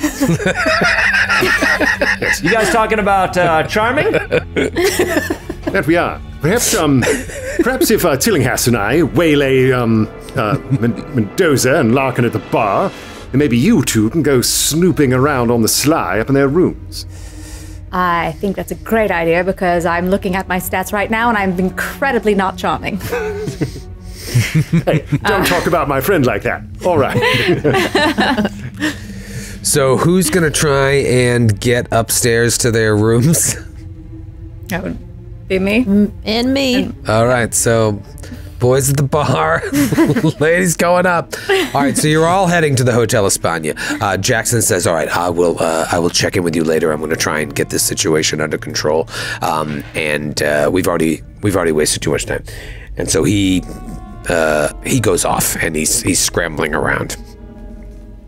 Meanwhile, you guys head back in the direction of the hotels, and instead of going to the Mori, go to the Hotel España. We obviously freshen up a little bit, right? I mean, we don't have to role play the whole thing, but Sure. a little Definitely bit. don't want to have up. goop. Gussy up. Residual goop. And maybe on we do a myself. thing where like if y'all are separate, maybe like once we get them talking, if I take off my tie or something, that's the signal that we've got them pinned at the bar, so you can take off upstairs. I'll scream giggle juice. Yeah, that's better. That's better.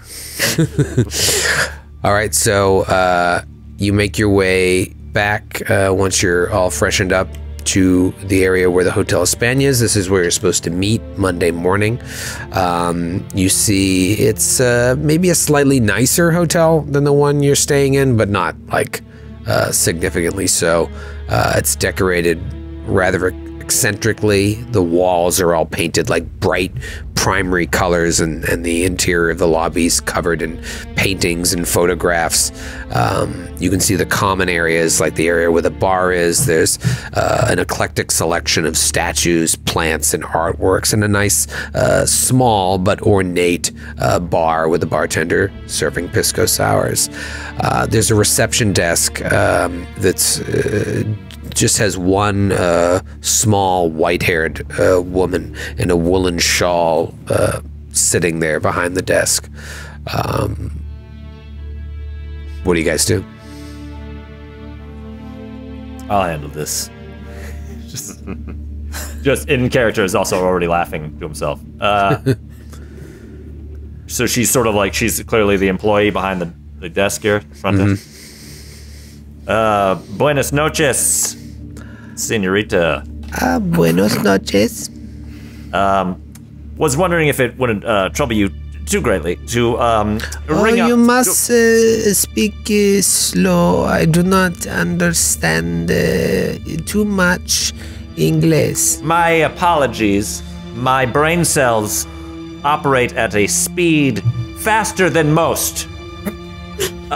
So, anyway, was wondering if you could call up to Senor de Mendoza's room and let him know that Senors Tillinghast and Villiers would love a cocktail in the fine bar down here. De Mendoza. Sì. I am Petronil Cupitina. I'm so sorry. I hope that's not contagious. No, this is my nome. This is my hotel, Hotel España. De Mendoza. Hold on. And she calls up. And no one answers. Is no answer at Mr. De Mendoza. Mm-hmm. And have you seen him coming or going anytime recently, my sweet pedal? See, he come not too long ago. He go upstairs and then he leave again. So he's not here. See. Are you his amigo? Oh, big time amigo. Yeah, grande. Grande amigo. That's me. Everybody's grande amigo. You own this hotel, by the way? See, I am. So you must have quite a coin purse yourself, madam. My business is slow. He holds up his wedding. He's like, "Were this not on my finger, I would sweep you off your feet." Oh, you're much too ugly. Yeah, he's just like, and you just see everything drop. Like he just got completely just shut. Just like, oh yeah, that's. Sometimes I forget that it's there. This gaping hole in my face. Okay, well, thanks a lot. And he just kind of like What a charmer. Yeah, I just had a question real quick. Is this the same? Is Larkin also staying in this hotel or just Mendoza? He is, yeah. Okay. That's what they said. Is like there were no rooms left. Otherwise, they would have put you all up here.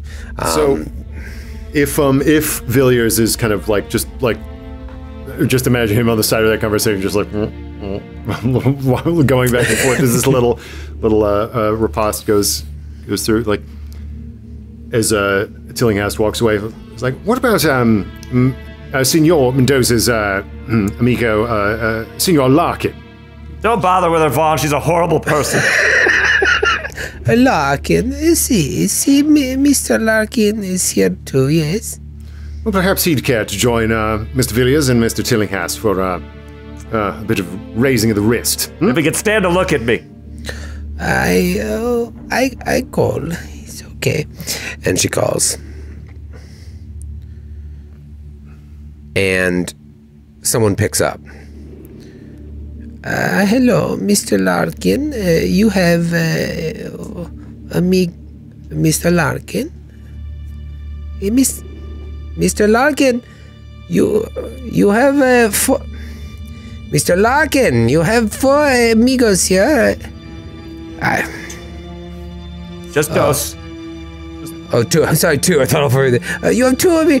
And she looks at you and she's like, he sounds sick. He moaning on other end of phone. I not understand what he say. Maybe he's sick or tired. Oh, isn't that a shame? Now, of course, friends of ours are staying in a room nearby, but he's in room... Oh, Mr. Larkin, room 402. Yes, of course. Tip of my tongue. Perhaps, someone should go up to give him his medicine. You sure you are friends, yes, amigos? Of course. Well, we'll just consider that. Muchas gracias, senora. You know, actually, now that I think about it, Vaughn, I think de Mendoza oftentimes carries his medicine for him. If we could also have de Mendoza's room number, maybe we can get in there, grab it, bring it over to our other friend. She's like, he's in room next door, 403. But you know, I've been doing this long time. No funny business, right? No. We're friends. Persuade her. Put her at ease. As he does that, I just kind of hold up the telegram that we got that has his name on it and our names on it. She says, she puts on these glasses and she's like, see, okay, well, no funny business, or I call police, yeah. Never. No funny, this is my hotel. I own it all by myself after my husband died. I can assure you, madam, I've never been told that I was funny. That poor man. Leave such a beauty behind. So so we're now, all 4 of us are here? Yeah, where'd you come from? Yeah. Oh, I thought that all 4 of us were coming in, but we were going to split off. I was confused too. Yeah, that's why. Sorry about that. So now that this is happening, but you could have easily given them that idea. I just kind of popped my head up from the desk. Go for holes up. You guys should be on top of each other in a trench coat with a hat on. Yeah. Behind a palm tree in the lobby. No, you could easily have given them that idea, and maybe Margot and Feyrouz are at the bar area, but you're nearby. You all see each other. All right, so maybe we huddle. Just like, so how do we play this? Sounds like Larkin may be undergoing a bit of the business that Sanchez just went through. Perhaps someone goes up there, checks on the old boy, while someone else remains down here, plays lookout. Right?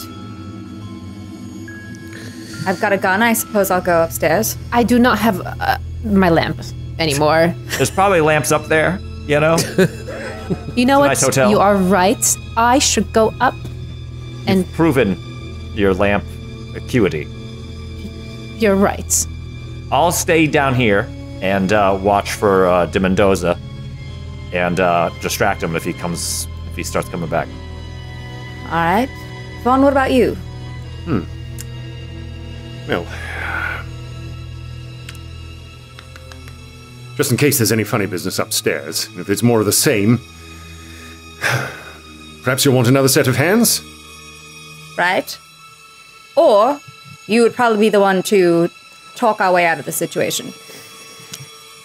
Well, I don't wish to deprive you ladies of good time. Very well. Be about your business, and if Mendoza comes, Tillinghast and I will give him the runaround. No, I'm just going to talk to him. All right, so the two gentlemen will wait Then we're in downstairs. Well, Margot. Oh, I thought if Larkin was upstairs and we were just like, oh, hi, yeah, we're here on business. I thought that there would be that Vaughn could help out with that, but that's okay. We could do this the original plan. Oh, gotcha. You guys, if he, you know, you guys can go up there saying you wanted to check on him and come up with some chicanery that you were gonna. Yeah, I'm happy to do either. Yeah, we're bar hopping and we want recommendations for bars. Or come on down, have a drink. Oh, you smell like rotting fish and you have a slug in your throat. Oops. Okay. We'll come back. I'll take it. We'll come back. The three of us will go up if Tillinghast stays down and waits for Mendoza. Oh yeah. I was just saying they could have that conversation too. It doesn't matter. Happy to do either. Whatever. All right, you great. guys So want to do. one of you stays as the lookout. Carter will stay as the lookout in case de Mendoza comes back. And the other three of you go upstairs. Are you going to check out de Mendoza's room since you assume he's not here? Or are you going straight to Larkin's? Can we do a listen at his door? De Mendoza? Yeah. All right, so you get up to the 4th floor. There's no elevator, so you're just walking up 4 flights of stairs. And you get up there, and it's similarly decorated. Paintings. Some plants. 401, 402, you go past Larkin's room, and there's 403, de Mendoza's room. Give me is there a listen roll? There I think is. there is, right? Yeah. It's like All right. 90 skill checks. I always forget what they are. I rolled a 41 under 50. Yeah. 41 under 50? Okay, what'd you get? 27, but over probably 20. Yeah. Okay. Oh, I'll spend some luck to... Wait, no. Never mind. I failed. Okay. Yeah, and you already got one success, so it's just like, did anybody get a hard or an extreme? So you listen, Feyruz. It's silent. You don't hear shuffling. You don't hear any movement whatsoever. It's quiet as a mouse in there. If I slowly turn the doorknob just to feel if it's locked. Feels locked. Raspberries. Yeah. Rattlesnakes. What are Locked they out of here. Anyone know how to jimmy a lock? Just sounds so natural coming out of you. Know how to jimmy a lock? Yeah, anybody have any of the three of you have locksmithing? This is where you need it's a Carter. 1 for me. 1 point. No! Oh man, yeah. Whoops. We screwed up the teams. Okay. Oh man. Shall I run down and get Tillinghast? This might be more his line. If you can. Why not? Yeah, you do that, or if you wanted to break down the door, you could do a strength check, but obviously you would leave the, depending on how successful you were, you would leave. It would be obvious that someone tried to break in. Yeah. But again, there was a murder. Mm-hmm. And you think this might be the suspect. I mean, So what do you want to do? Break in or go get Carter? I think I might just like turn to you and like, now lockpicking's not really my line, but given the make of this door, I could run down and get Tillinghast, see if this is his sort of business, or just kick the bloody thing in. What do you say? Well, as Noura looks at her strength roll, yeah, I suppose I could try to kick this door down. Might cause a bit of a ruckus. Try it. Give it a strength check. See if you can boot it down. All right. Yeah, here we go. There we go. 2 I will feet. cheer from the side. Go, kick it down. I rolled a 40 under 75. So that is not, oh no, it's not an extreme success. Just a regular success. And I also rolled a regular ass success. All right, so the two of you time your kicks at the same time, and you busts it open. You see the wood is splintered a little bit near the You lock. probably will notice that. Probably will notice that. Yeah. But luckily, you don't see anyone inside. But it looks cool. You see a room that is almost antiseptically neat. There are no personal effects, toiletries, any changes of clothing on display. The bed is neatly made and looks to have been completely unused. Are we sure this is the correct room? Is there a room, a door into the adjoining room? Roll a luck check. That's an interesting question. 14. I smashed it. Yeah, that's a hard success. You know, Ross, it just so happens there is. Perhaps Mendoza isn't staying in his room at all. Maybe not. And so I go up to that, up to the divider door, and give a listen there. You go up to the divider door. You put your ear up against it. Give me a listen roll. That's a failure. Failure. It's thick. It's thicker than the other door. You can't quite hear. Oh, we should just kick it down. Well, Keep smash kicking it. down doors. Smash it. Yep. I mean, I think so, because we heard him. Didn't we hear him from coming back from the outside? Do we assume that's the door that is leading to that Yeah, room? you know One way to find that out. is. You know that that's the door leading into 402 because you already walked by the door, and you know that someone picked up when the hotel proprietor called up to his room. Shall Someone we? that sounded sick. Can I just do, before we bust through, can I just spot hidden to see if there's anything in this room? Ooh, smart. Yeah, absolutely. Yeah, let's do it. Brutal. I fail. 47 under 50. 95. What was it? Did you get there, Margot? 47 under 50. 47 under 50. So you're looking at that door leading into the side room, and then Vaughn is like, wait, while we're here, we should at least canvass the place. And so you're looking around, and Margot finds something underneath the mattress. At first, it appears to almost be like a mask. It's 6 inches square, and it's made of gold. It looks like a stylized face, maybe? It's largely made up of blocky geometrical shapes that are raised from the surface. But it's solid, and there's no eye holes. It's wild looking. Can I roll, like, what did I roll last time to understand, like, what those other gold items were?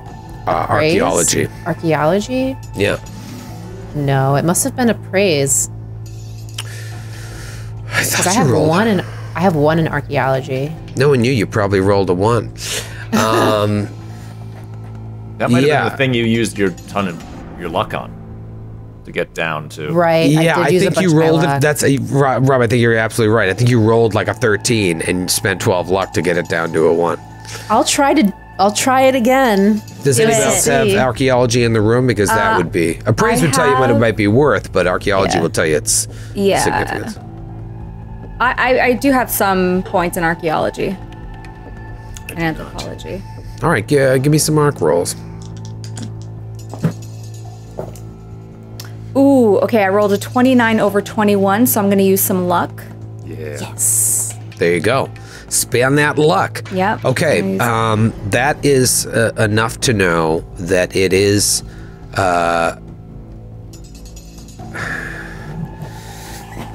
similar in design to artifacts that were found in an area known as Tiwanaku, which was a pre-Columbian archaeological site in western Bolivia. So maybe you remember seeing stuff like this in your studies back at Miskatonic. You turn it over and you see the back of this mask is completely unadorned, but it's polished to a high enough sheen that it actually can be used as like a mirror. Now, does it look similar in the raised geometric shapes to everything else that we've seen? Or is this different? It is similar. It's hard to say if it's exactly the same. Okay. But yeah, there seems to be a theme there. Right. Well, this seems to be from the area where we're headed. Pre-Columbian. Yes, the more I learn about this Mendoza fellow, the less I trust him. So strange. The light from the coming in through the window is like bouncing off the mirror, and it's just like everywhere you move it, it's just shining this weird light all over the room as you guys are talking. I'll tell you what I don't want to do, Troy. I don't want to put this thing to my face. Oh. So, right now. It's your life. But if somebody else wants to try it, be my guest. Oh, Kate wants to try it. But should she make Margot do that? Marco, Look how shiny the vain inside are of you? this How is. about we'll just Beautiful tease piece a little of bit. artwork. Margot picks it up and holds it and like looks into it, like the mirrored back of it, and like just looks at it. Does she feel fine? All right, so Margot picks it up and just looks into the mirrored back of it for a couple seconds. Yeah. Oh God. You guys see Margot look at it, and your hand starts shaking as you're staring into the mirror. Give me a power roll. Oh. Okay. All right. Oh God. Oh God. Okay.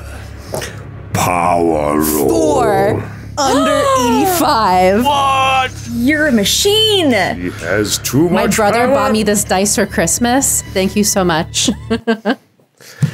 A 4 under, so an extreme success.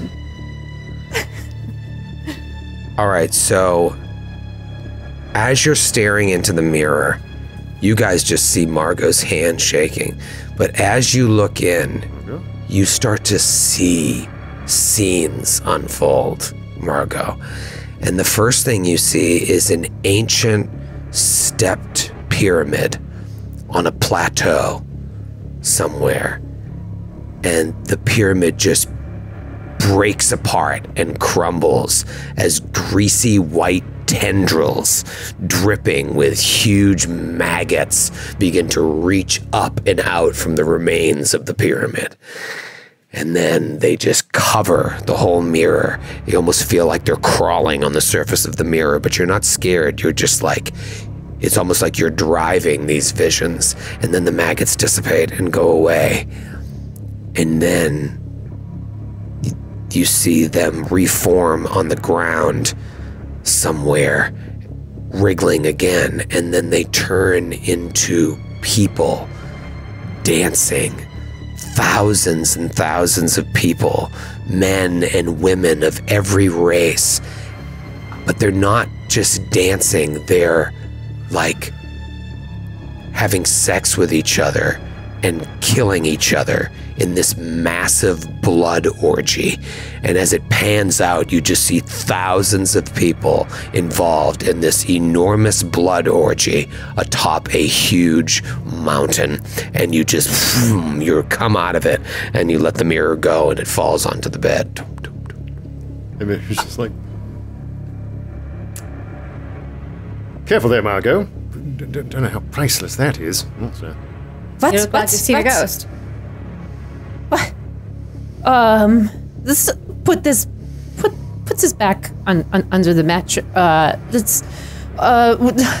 Larkin, we need to see how he's doing. Let's put this back. Right. Too right. Shall we? Too right. Give it the old No. 1-2? I suppose so. Do we ever try the knob of this door? Does it just open? You have not tried the knob. Let's try that knob. Sure. Try that knob. Unlike the knob into De Mendoza's room, this one turns. Ooh. It's right on the verge of kicking it down. It's like, hold on, wait. You know what? Let's just try it. The refusal to just knock, because you know that guy's in there. Let's try this the conventional way. Let's crack it and slowly give it a little sneak peep, even though we busted down the door of the neighboring room. Do you want to do a stealth, or do you want to just kind of just live dangerously? Fling it open. Fling. We've already so kicked the door open. Let's just say you open it. You just open it and crack, but without the actual, more of a flavor stealth. You look in there, and in contrast to De Mendoza's room, Larkin's room is chaos. It's very unpleasant. There are suitcases spilling soiled clothing all over the floor. There's personal effects covering almost every surface that you can see through the crack in the door. And right when you open it, you get a whiff of the smell in there, and it just reeks of stale sweat and sickness, as well as that rotten meat smell that you smell during dinner at Bar Cordano. You also see. Want some of Tillinghass perfume right about now. I know you need. Perfumes are burning. Cut to Carter in the lobby, just smelling one of them sweetly. Yeah, and he's talking to the woman. He's like, and that's how in 1918, the Boston Red Sox. Okay. A triumph that is sure to be repeated quite soon. With a team like this, they'll win every year. Just past all of this mayhem, you see a figure, like kicked back on a chair in the far corner of the room. But with the crack in the door, you can't really make out who it is and what's going on there. Okay. I think maybe this is where I just want to create a sense of plausible deniability. Larkin, old chap. We've created so much noise, I feel like that sneaking is absurd at this point. It's like, Larkin, old chap. Heard from the lady downstairs that you were in a bit of dire straits. Weren't yourself on the telephone. Thought we'd come in and take a look at you. Thought you'd had an accident, old man. As I come closer and maybe like draw the shades so whatever like dying light of the day will reveal who is in this chair. And you also hear a very small click from my gun in the shadows. So you peep through the crack, see this, and then say, hello, Larkin, as you open the door and look in, and you see that it is, in fact, Larkin kicked back on this chair, but he's like in a semi-state of consciousness. And there's two things that jump out at you immediately. One, his sleeves are rolled up completely, and you see that discoloration that you saw on his wrists. Those veins are discolored in black, running all the way up his arm. And in his current state, his shirt is more open, so you get a better look at what looked like some sort of tattoo on his chest. And you see that it looks like a large, ragged spiral that's radiating out from his sternum, and it ends like just above his diaphragm, where it connects to a stylized, misshapen humanoid figure with large, outstretched hands that appear to end in claws. And he opens his eyes and looks at you. And we'll see you next week. Oh, baby! Storytelling 101 always end on the chest reveal. Ooh, I'll be thinking about that all week. Oh, great job, everybody. We'll see you next week for more chaos! Oh, chaos.